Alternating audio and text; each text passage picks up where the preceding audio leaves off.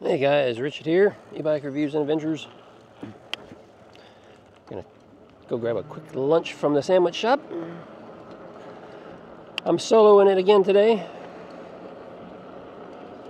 Something came up with Amanda here recently. She's been not around a whole lot. She'll be back here in a couple of days though. I've been knocking out some videos in the garage, and doing some other things.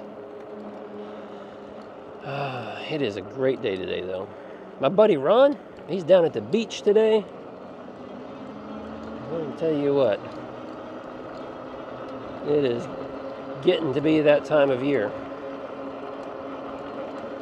Yeah.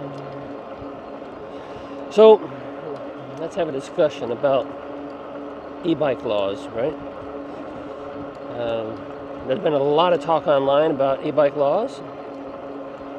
Some things coming down, some changes that are happening in different places around the country and different states. A lot of people talking about it. I've been watching some of those videos, not all of them. But it got me thinking because, you know, in January I released a video talking about 2024, and one of the things I mentioned there is that we would start seeing more regulation this year.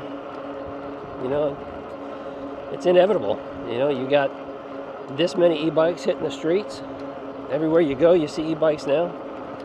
And they're going to start regulating them. And so, you know, most of us probably foresaw that and understood that. But what can you do? You know, what can you do? The government's going to find a way to get their hands in your pocket. So here's what's going on in my area. There's a big news piece that came out about a month ago. Some of you heard about it. A couple of folks have talked about it. Had a hold on here. Got to get up here. Had a township that banned e-bikes for 60 days because there was a death involving an e-bike. And once you start looking into, you know, the things surrounding that e-bike accident, turns out it was, you know, here's the quick and dirty. It was dark, so I don't know if it was early morning or late at night. It was a dark street. One bike was an e-bike. The lady that died was riding a regular bike. The rider of the e-bike was a child, 12-year-old, from my understanding. He was wearing his helmet like he was supposed to be. The lady that died was not wearing her helmet, and that's unfortunate. And, you know, we don't know a few other key facts there about, you know, was the e-bike, did he have his lights on? Was her bike equipped with lights? Were either one of them speeding? You know, there's just there's a few things there we just don't know that would help us understand what happened. But the local government there said, hey, you know, this is a problem and we're going to ban e-bikes for 60 days. And they're talking about banning them completely, you know.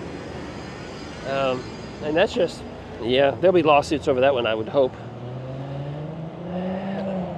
A couple of days ago, Amanda and I were working in the garage and hanging out, and a lady from across the street who happens to be on our homeowners association board stopped by and asked me about e-bike laws. And she said it came up in the last monthly meeting that the subject of e-bikes in the neighborhood came up and the laws regarding them, and supposedly it was because of Crazy Kid. If you've seen a couple of my videos, I've referenced Crazy Kid a little bit.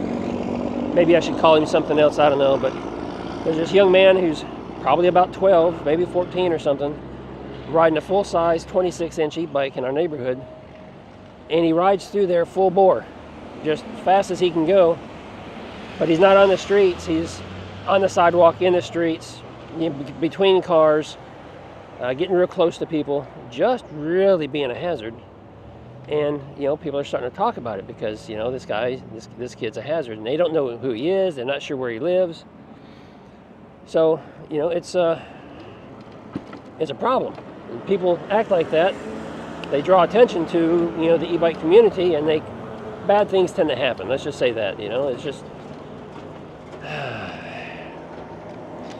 and it's things like that that's going to cause more and more regulation.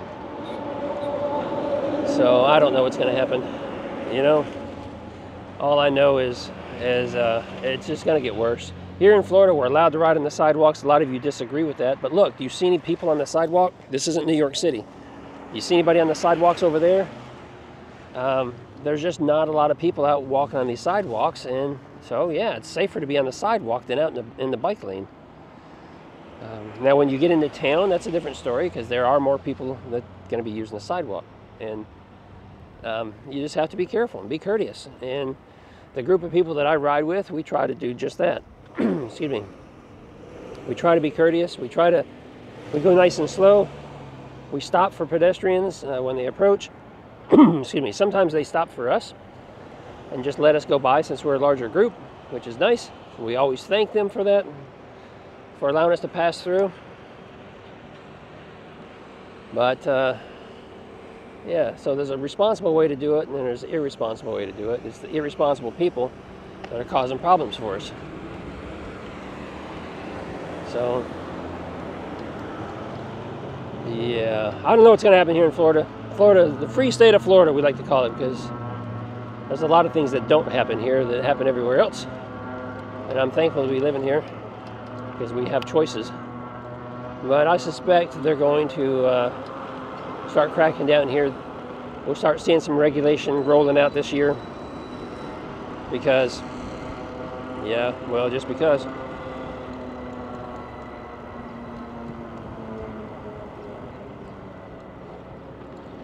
Yeah.